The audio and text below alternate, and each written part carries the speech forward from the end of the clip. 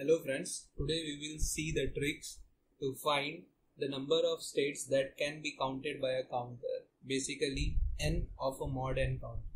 So before starting this video, let me clear some doubts.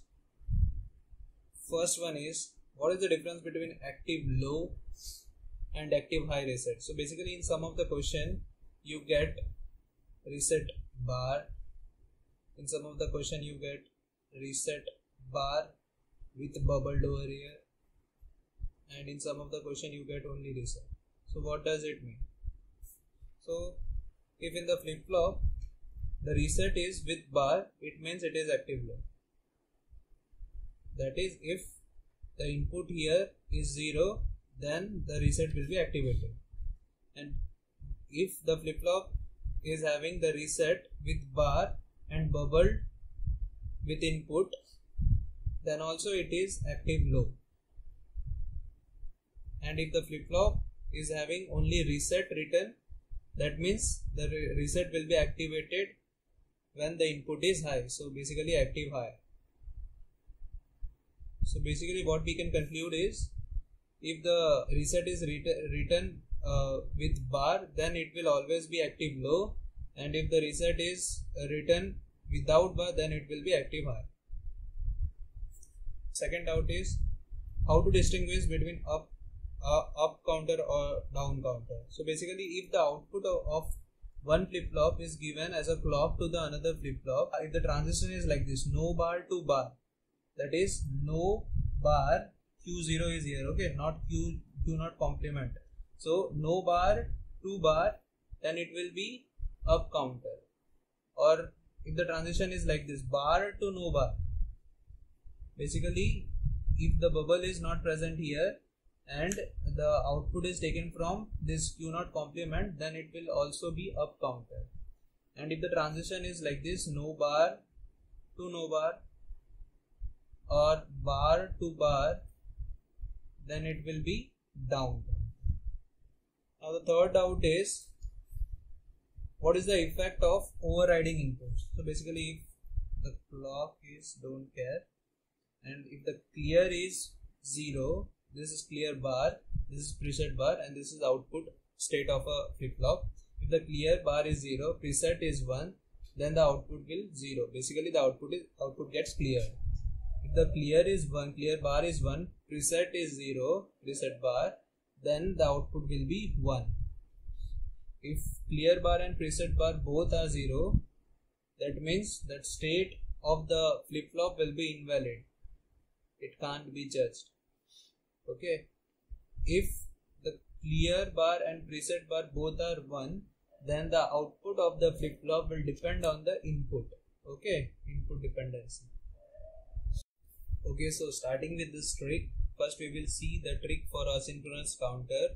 Here in the circuit we are given the 4-bit counter. We are considering this counter as a asynchronous counter, and the clear bar is controlled by this XNOR gate. The counter we are given with clear bar. So what does it mean? It means that clear will be activated for 0 input. Okay, so we know that XNOR output will be 1 when the input are same, and output will be 0 when the input are different. Okay, so we need to find the state when both these input are different. So basically clear bar can be written as Q3 XNOR Q2. Okay, so when we start counting Q3, Q2, Q1, Q0, 0, 0, 0, 0, clear bar, we know that clear bar will be 0 when Q3 and Q2 are different. Okay,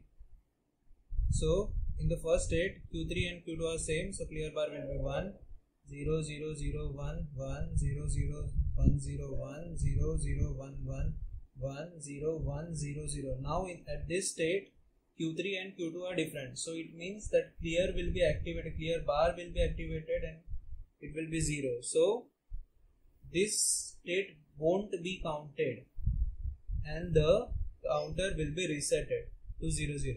Okay, so the number of states that can be counted by this counter is 1, 2, 3, 4. So this is mod 4 counter. Okay, now let's consider this 4-bit counter as a synchronous counter, and let's see what happens now. So here we know this clear bar will be activated for Q3 and Q2 when these two inputs are different. Okay, since this counter is synchronous counter, so we need to consider clock also.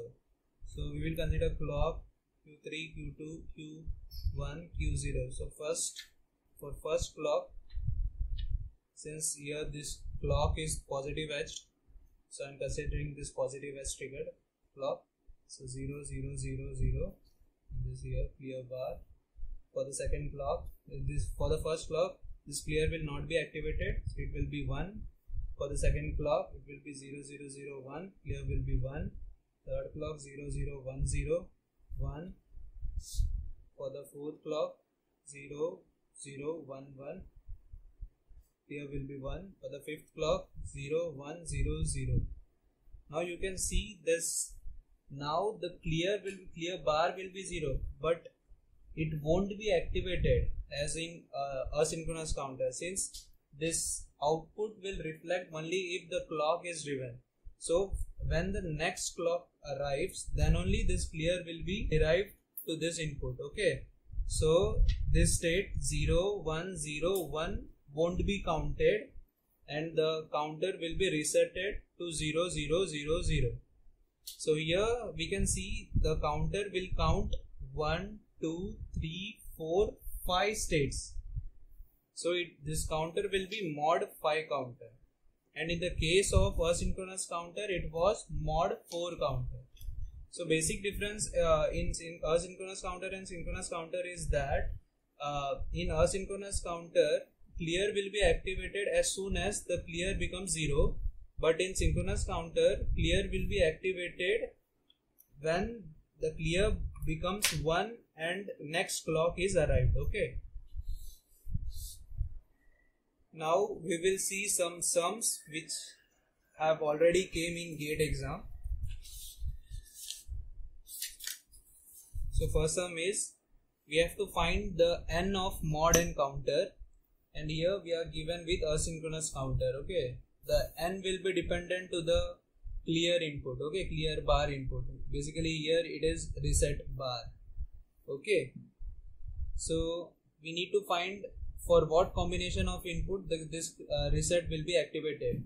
So for that we can see this this is a NAND gate, right? So when Q2 and Q0 both will be 1, then only this output of NAND gate will be 0. Okay, so that means the reset will be activated, right? So we can say this Q2, Q1, Q0, 0 0 0 0 0 1 0 1 0 0 1 1 1 0 0. We want this Q2 and Q0 both should be 1, so we will stop when this Q2 and Q0 become 1. Okay, 1 0 1.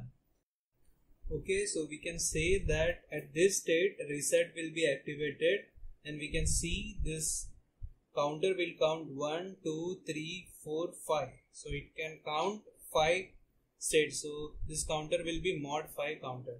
So coming to the next question. So we need to find the n of mod n counter, and we are given with synchronous counter.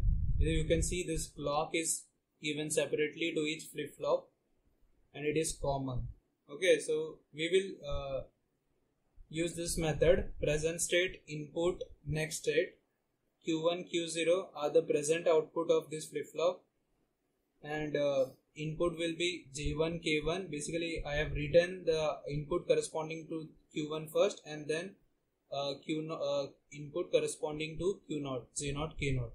Okay, then next state will be the output of the flip-flop after applying this input. Okay, so we can say J1 is equals to Q0, K1 is 1, and J0 is Q1 bar, and K0 is 1. Okay, so first when Q1 and Q0 are 0, Q1 and Q0 is 0, so J1 will be q naught, so 0, k1 will be 1, k naught will be 1, j naught is q1 complement, so basically it will be 1, 0, 1. It means the this jk flip flop is in reset condition, so output will be 0.